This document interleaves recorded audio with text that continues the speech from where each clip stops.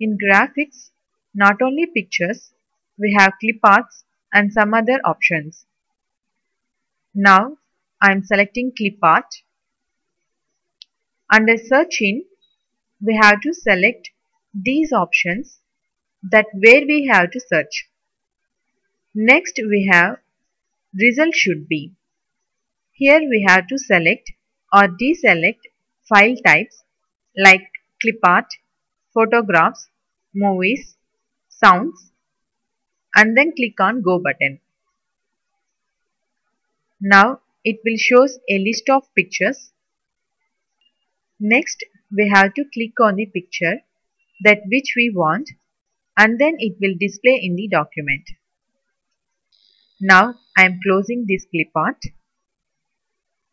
We can also apply all format settings to the clip art which we done for the pictures, and it will have same options for both clip arts and pictures. If you want to remove the picture, then select that picture and press delete button. In illustration group, we have shapes and it is used when we arrange the documents based on our requirements.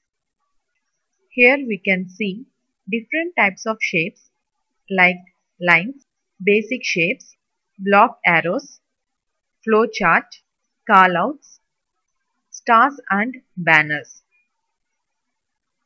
Now I am selecting this symbol.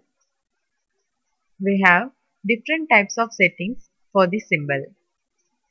If we click and drag the yellow point, then its shape will change. And if we click and drag the green point, then it will rotate the shape. Again, if we want, we can insert a new shape also. And we have some other options like fill colors, shape outline and change shape. Next one is shadow effect. With the help of this option, we can place shadows for selected symbols.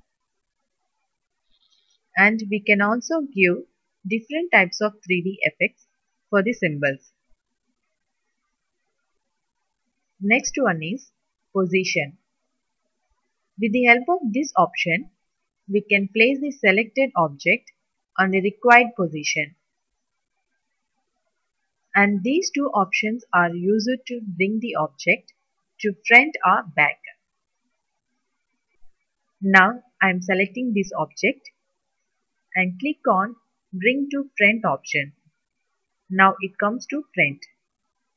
In same way, we can also set text wrapping. Now I am typing some text here. For this symbol, I am selecting Behind Text in Text Wrapping option. Now the symbol is behind the text. If we select in front of the text option, then the text will be placed behind the symbol. Like this, we can give different types of wrapping styles.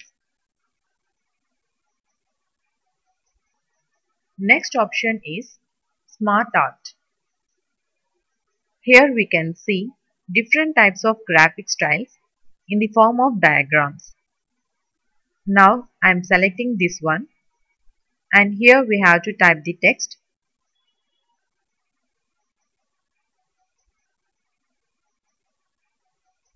With the help of this option, we can add a shape before or after the selected shape. And we can also set layouts, colors, etc.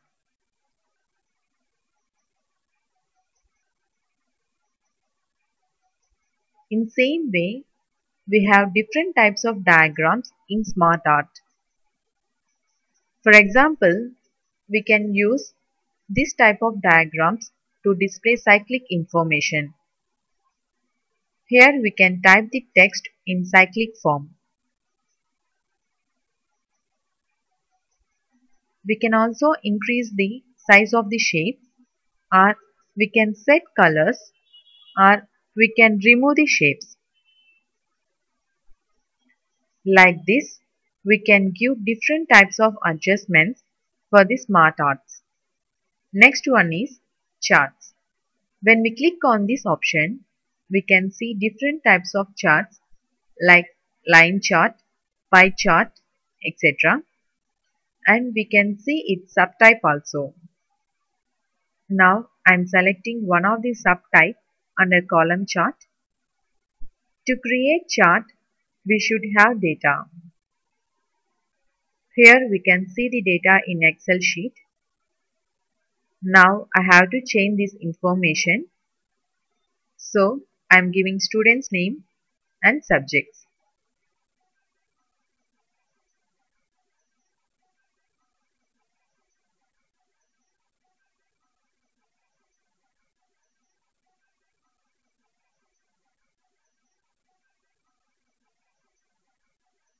Here we can observe that the chart is changed according to the data.